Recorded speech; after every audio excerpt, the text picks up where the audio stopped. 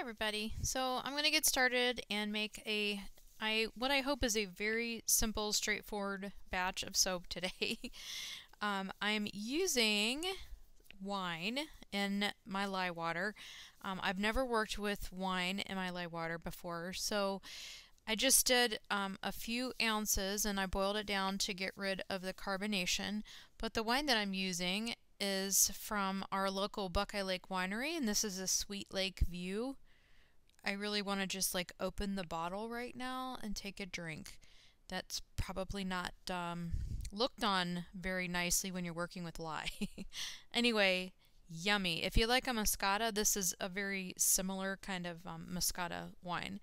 So I'm going to set it over here even though I'm super tempted. I have my oils mix. It's a pretty basic recipe. And I have, like I said, I put the lye water has a little bit of a replacement with the wine. And it looks a little, well, I'll just show you. Like I said, I've never worked with it before, so I don't really know what it should or shouldn't look like, but I can understand that it would discolor the lye water because it is wine, but that's what it looks like. So it's a really odd color, and I'm going to put it through a strainer and make sure that I'm not getting any unwanted chunks in there. So the fragrance oil that I'm going to, shoot, what did I knock over? The fragrance oil that I'm going to use is called, where did it go? It's called Merlot Wine Fragrance Oil. I know it maybe doesn't match the Sweet Lake View. And if I like to use the wine in this, which I think I want to do, I may go sit with one of the gals at the winery and just kind of pick their brain a little bit. Like, what are the different things that they use for the Sweet Lake View? What's in that? What are in their different kind of wines? And then try to do a better job with matching up the scents. But I have a craft fair coming up, and I'm just trying to make some simple bars, and I wanted to give the wine a try. So that's what I did this time around. So maybe I'll work on it for a little bit different, a little bit more closely of a match the next time. And then the colorant that I'm going to use is a color by Brambleberry, and this one is called Crimson Red Wine Mica Powder. So that's what I'm going to use. And it's just going to be simple, one color, and that's it. Right, so I'm going to go ahead and pour the lye water in and see if I can get it strained and not get any chunks.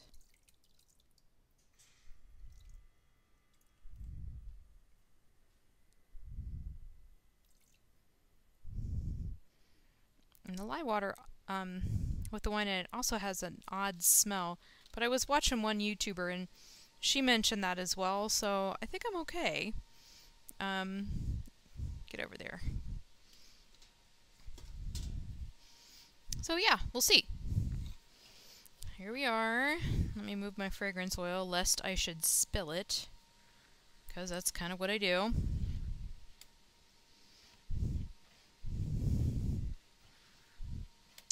Alright, a little gentle mix here. Man, it smells yummy. I'll go ahead and give it a mix and see what we do. Woo!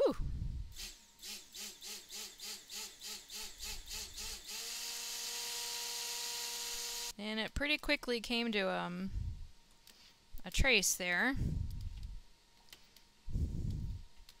That's kind of, when I soap at room temperature, I notice that. I get this thick trace, and then I stir it a little bit, just hand stir it, and it'll kind of loosen up again.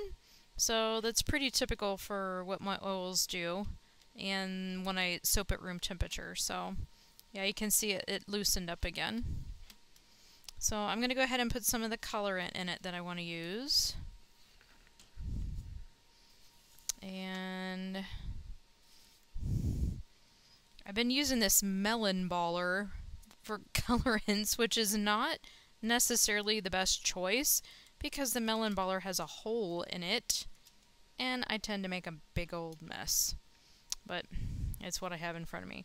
So I'm going to use the large end because I want a good amount in here. And get on there. And that's the only color I'm going to use. Like I said, this is going to be super simple. Hopefully. No surprises. There, a little poof.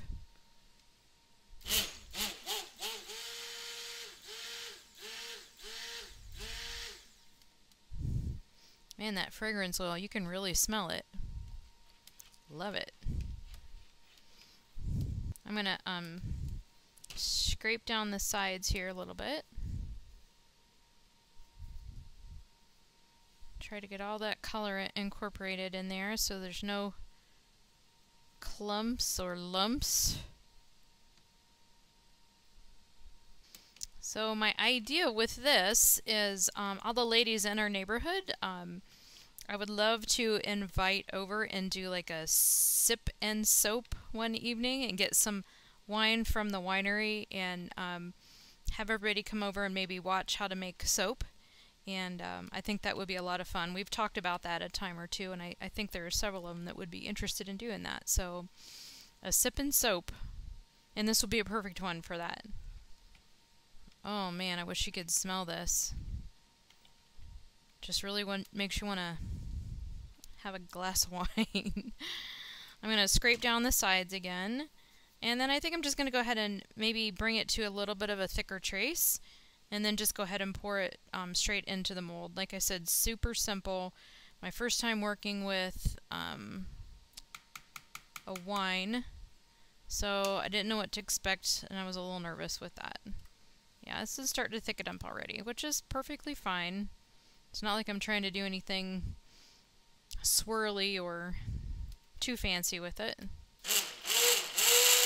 And that's perfect. I'm going to go ahead and get this down into the mold.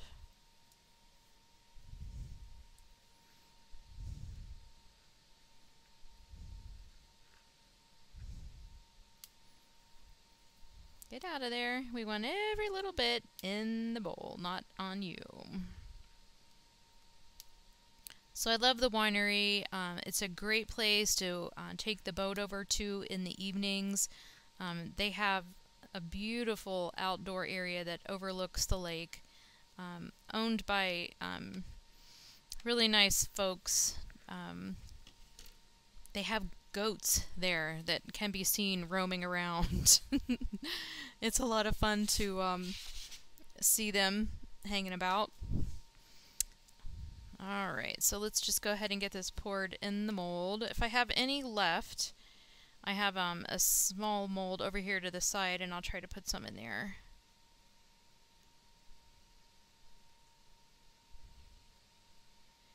Alright, I'm going to bang this down a little bit before I try to pour the rest in. I'll be right back. Okay, let's see if we can get the rest poured in here.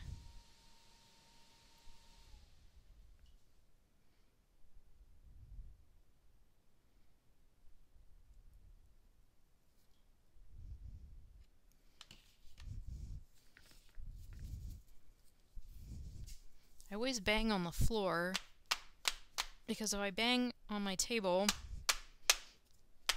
and I don't have my camera positioned right, there goes everything. I've done that before. That's perfect. So I have these little tiny mini soap molds that I just got from Crafter's Choice, and I think I'm just going to pour this into there. See if I can get one or two out of this. I've had some requests for some smaller soaps.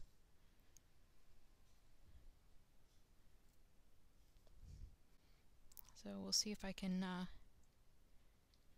get a few out of this. Man, you guys, this smells amazing.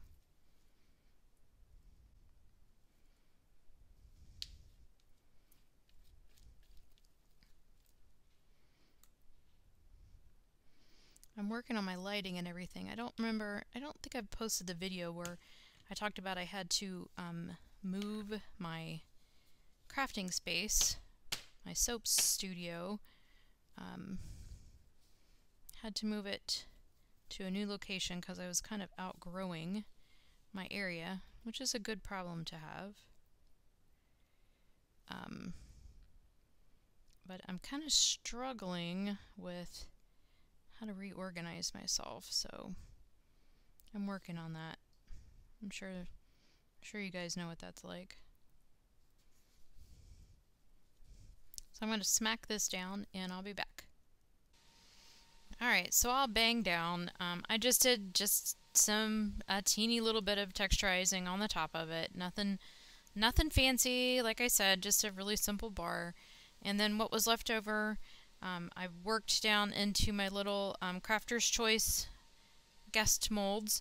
Like I said, I had some customers requesting some smaller sample sizes, so I have a small wholesale account, so I will take these to the company that has my wholesale account and just ask them if they feel like this is the right size, too big, too small. I don't think it's going to be too big, but maybe a little too small, so we'll see. So that's it this evening. Like I said, it was pretty easy and simple this evening. I just wanted to experiment a little bit with the wine, and again, I ended up using wine from the Buckeye Lake Winery, Sweet Lake View. So now, after I clean up, I get to have some of the Sweet Lake View. Alright guys, thanks so much for watching. I'll talk to you next time. Bye. Oh, actually I'll be back for the cut. Okay, bye. Okay, so this is how the loaf turned out. It's got just very simple, pretty design. One thing that I forgot to mention is I used natural spring water in this instead of the distilled water. So that was a little different for this loaf as well. And it all looks just pretty much the same. Obviously not going to be too much of a variation. I just used the one color. So pretty simple. I'm just going to go ahead and cut it up. I won't bore you with the entire cut because they're all going to look the same. But I like the scent. I'm not a fan of it as much as I was when I first poured it.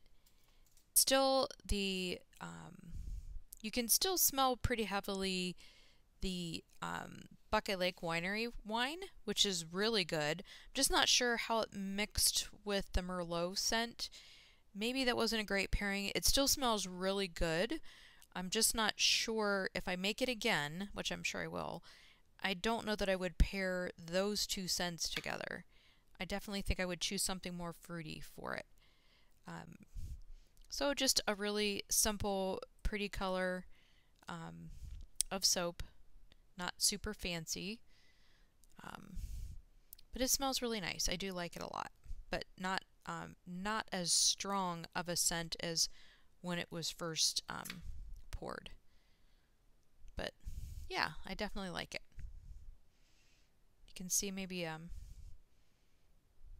tiny bit of a variation in the color in the middle, but it'll probably cure out and look all pretty much the same color. So that's it. I'll put some pictures up at the end so you can take a look at them, and that's my first attempt at a wine soap. Alright guys, thanks so much for watching. Bye.